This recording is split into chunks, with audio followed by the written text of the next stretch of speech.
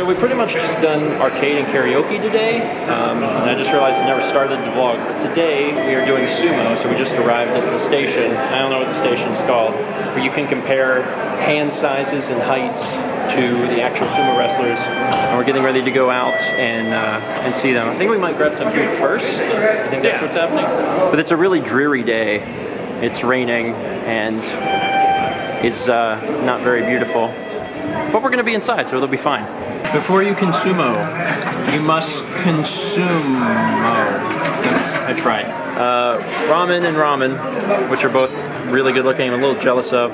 Steve, you got curry? I did. That looks chicken cutlet. Really good. Dang. Real good. And then I went off the mark a little bit, and I got udon, and this is like supposedly scrambled eggs and chicken? I don't know. And rice. Oh, and rice. There's rice under there too. I'm excited. They're all things I enjoy. 最後は大関大関と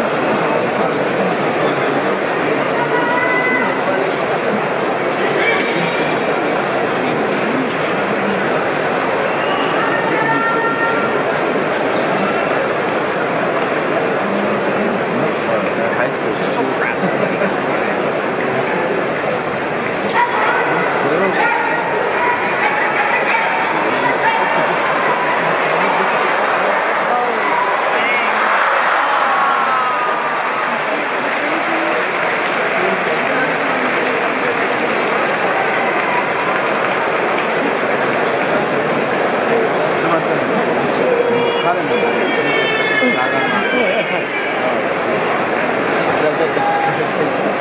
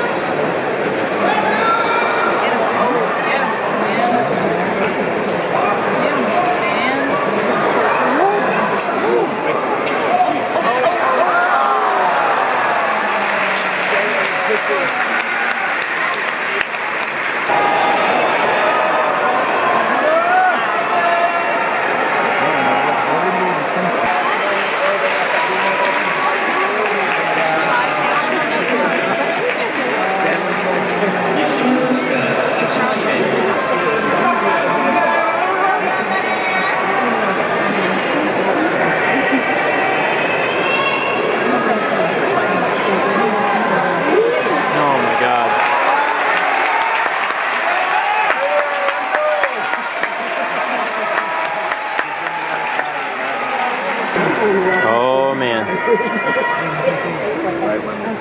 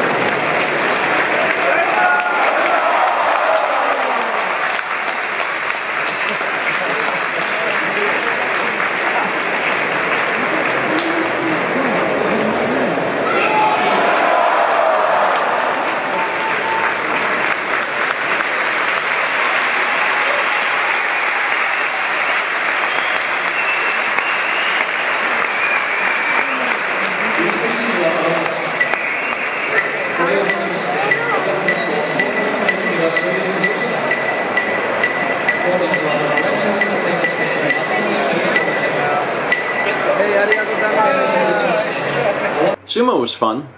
It was really interesting to see it in person, and I already thought that it was pretty exciting on television, but it was far more exciting in person.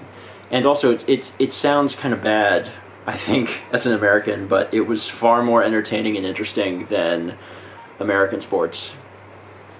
I mean, it was really, like, I agree. I mean, I don't watch American wreshling, but this was way cooler. Yeah, well, wrestling is a little different. Actually, I like wrestling. I actually do. I like the drama of it.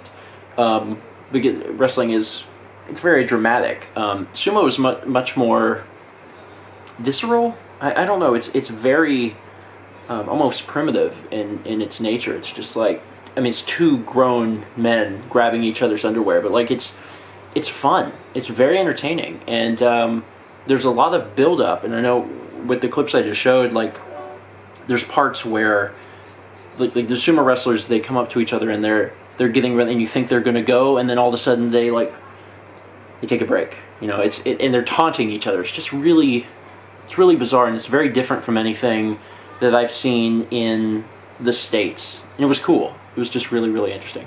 Anyway, after that, we went back to that same, not conveyor belt sushi, rail sushi place that we went. Grabbed a little dinner there, and then now we're back, and I'm going through my footage right now that we shot whenever we were at Itoi's offices the other day, just because I wanted to give all that footage to Jeff, because Jeff is working on the Earthbound documentary, and I didn't know if there was anything that he could use, and you can see the frame rate at which 4K footage runs on this 2009 MacBook Pro.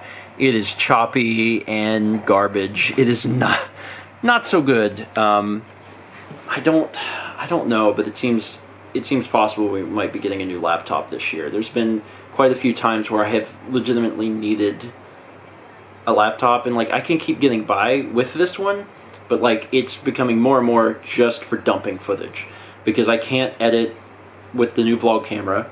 I can't record HD video for like games, like when we go to ChefCon and stuff. I can only record SD with this computer, so it seems likely that we might be getting a MacBook in the future, because this one is 7 years old and it's starting to show its age.